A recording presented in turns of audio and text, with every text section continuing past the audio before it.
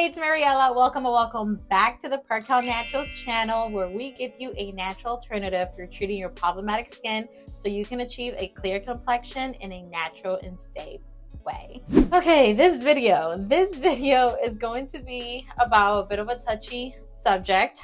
It's something that just happened to me about 2 weeks ago now. I had a bit of an accident, and it's a bit of a touchy subject. So I just wanted to come here and share this unfortunate accident with you. Mainly want to build awareness and just to show you my process and how I'm healing and what I'm doing to get rid of scar and so on and so forth. So what had happened was my dog bit me. Okay, and I'm saying bit me because everyone's like, oh my gosh, your dog bit you. But it was just an unfortunate accident. I don't think he actually bit me, and I'm going to tell you what happened and how it happened. But if you can see on my face, I have a laceration, I have 2 holes, and I also had suffered a small laceration to my cheek. And the reason why I'm going to tell you, like, I don't think he bit me is because if he actually would have wanted to bite me, it would have been much worse than what happened. Again, I'm sharing this experience with you because I want to raise awareness. You know, like, I feel like dog bites, it's something that, like, you know, can be so brutal. And, you know, I'm gonna even tell you about, like, how the relationship, like, between me and my dog, like, how's that going right now. But I also just wanted to also show you, like, the healing process and specifically how I am getting rid of the scarring, right? Because that's something that was my biggest concern when this happened. Okay, so let me take off my makeup. I'm actually wearing makeup right now just because I had to go out to a meeting. You know, I have been pretty much taking the last 2 weeks, I've been resting and mainly just waiting for my face to heal because it looked pretty bad when it first happened. So let me just take off my makeup while I tell you what happened. So this happened 2 weeks ago, and I was coming back from living my best life in Jamaica. I was actually celebrating my birthday in Jamaica. And then the night I came back, it was a regular night. I came back home, I got ready for bed, and I was gonna go to bed, you know, with my dog, like I usually do. He usually would sleep in the room with me. And I saw that my dog was like scratching his leg a lot. Like he was like ferociously like biting on his leg. So I have like some ointment and some stuff that I can put on him. So I went to do that, and when I went to touch him, I guess I like touched him in a spot that really hurt him. So he didn't like growl at me and like try to bite me. He usually does what he does, because like for me, it is normal that when I try to clip his nails, he hates it. So he always, like, every time I clip a nail, he tries to like grab the nail clipper or like tries to, like, I would say, like, bite my hand or something. But he screamed, and I was on the floor. So literally I was on the floor, I was grabbing his leg. So this is his mouth and this is my forehead. Okay. And I guess, like, you know, when I touched him where it hurt, he reacted and just like rammed his head onto my forehead, because mind you, he was right here. So because he was so close, and he reacted, I didn't have time to like react myself and, like, you know, go back. So at first I just thought he like rammed his head onto my head. So I didn't think he bit me or anything, because I just like felt the force of, like, that his head hits my head. So I just thought, like, oh my gosh, like, you dumb dog, like, you hit my forehead. And I didn't realize he actually caused damage and caused multiple lacerations, till I looked in the mirror and I saw that, like, the blood was just like, you know, it was like, I didn't even know where the blood was coming from, but it was just like blood all over my face. It was like a scary movie scene. So naturally I started freaking out because, you know, like, I was bleeding so much, and I was trying to stop the bleeding, and I was just like, oh my gosh, like, you know, like, did my dog just bite me? Like, I can't believe it. So this is what it looks like. So this laceration, it was pretty deep. And this is where, I guess, like, his tooth went in there. So this was like just a hole. And then he slightly got me here as well. And this was like a gash, okay? These were gashes. So when I went to the ER. And when I got to the ER, I was just like so concerned, because I'm just like, oh my gosh, like, I'm gonna have to get stitches. Is it gonna leave a crazy scar? For me, my main concern was the scar, right? Because guys, like, you know what I do for a living. Like, my face is very important for, you know, to what I do for a living. So I was just so concerned. And that was my main concern, the scar. And then the second thing on my mind is just like, I can't believe my dog bit me. Okay, so I just wiped off my makeup, so I'm just gonna go ahead and do my skincare routine while I'm at it. And this is also like part of how I am dealing with the scarring and making sure it doesn't scar too bad. So I'm just using, you already know, the PerCal Naturals face wash.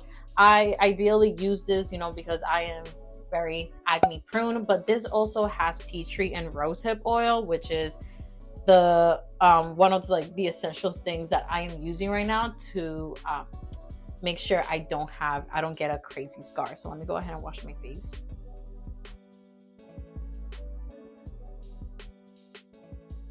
Okay, this is what it looks like now that it's clean. So yeah, like this was a pretty deep gash, and obviously like this is like where his tooth went. So I was pretty concerned because I thought like, oh my gosh, I'm gonna need stitches, I'm gonna have a terrible scar. Like, you know, at the time that it happened, I was so like, you know, I think I was like a little hysterical because obviously, you know, I'm bleeding from my face. I've never before had an injury on my face.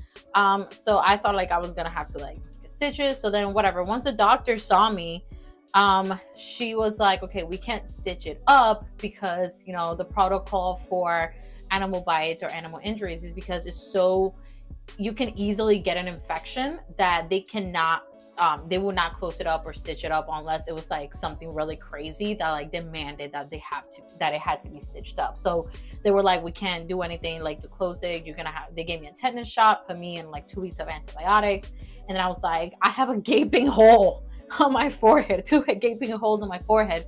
What do you mean you're not gonna stitch it up? What do you mean no? They were like, you know, there's a couple of things that you can use for a scar. I'm like, my biggest concern was not hyperpigmentation. You know, like I 100% trust that this is gonna help me with my hyperpigmentation and like get rid of the dark scarring, because this is what I've been using, you know, for years now for my acne scarring. And I know this works, right? My biggest concern was like the indented scar, right? Because I'm like, I have a gash, like it's an open gash, I have a hole, like this is not gonna fully close on its own, like it's going to leave a dent. And the doctor was adamant that it's like, you should not have a crazy scar, but just in case you do have a scar, here's a referral to a plastic surgeon. Right. So this is what I'm using mainly to prevent the scarring now that it's healed, right? Because like up until a couple of days ago, it was still like an open gash. Like it actually closed on its own like pretty good, I guess. But this is what I'm using. This is a PerCal Naturals Clear Skin Serum. Same thing. It has tea tree oil and it has rosehip oil, which is like the best essential oil for like skin regeneration. So this is what I'm still using. I mean, this is what I've been using, right, for my acne and acne scarring.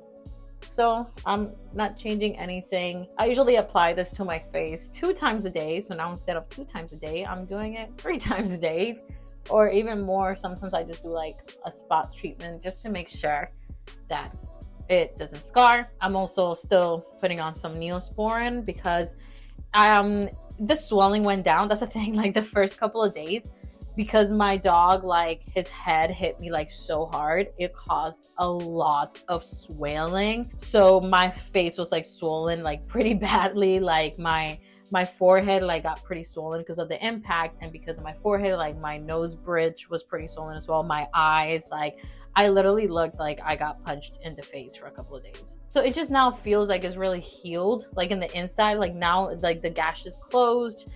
But I am gonna give it like a couple more weeks just to see if like, I guess the indentation, I don't even know what to call it, goes away. Cause like I've had ice pick scars like on my cheeks, right? Like I've had pretty bad acne that then like leaves a hole, but it still does heal pretty fine. Like I don't have a problem with my ice pick scars on my cheeks, but I just want to see how this is going. This is going to like fully heal before I actually decide to take drastic measures such as visiting a plastic surgeon. My mom's plastic surgeon. But for now, I'm just gonna be using, you know, my regular skincare routine that I use on my face already with the PerCal Naturals products, because I already know this is gonna help me with my hyperpigmentation. Like if you guys have been following my journey, you know my acne was pretty terrible at some point, and my scarring was pretty terrible. And these are the products that helped me, so I'm pretty confident they're also going to help me with the scarring. If you are also struggling with problematic skin, I would encourage you to check out the links on the description box. There you can actually also grab a 3-step guide that I made of how I cleared my acne and my skin naturally in 60 days. So you can grab that on the description box. Is there, it's free. You can just grab it and learn how you can actually also treat and clear your acne naturally, like I did.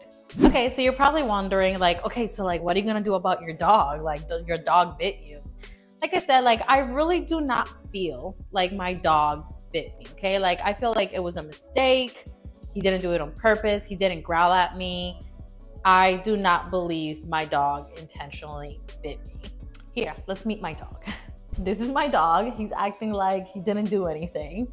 Because that's the thing, dogs, like, they don't understand. Like, you know, he just had a reaction. Okay, so a little bit about my dog. My dog is 12 years old. I've had him since he was a puppy. He's a Pitbull, okay? So I guess you can say that I survived a vicious Pitbull attack, okay? I bite. No, seriously, but like, he's such a good boy. Like, he is such a good boy, and he's old, okay? Like, I can't be mad at him forever. He's just the most precious thing in the world.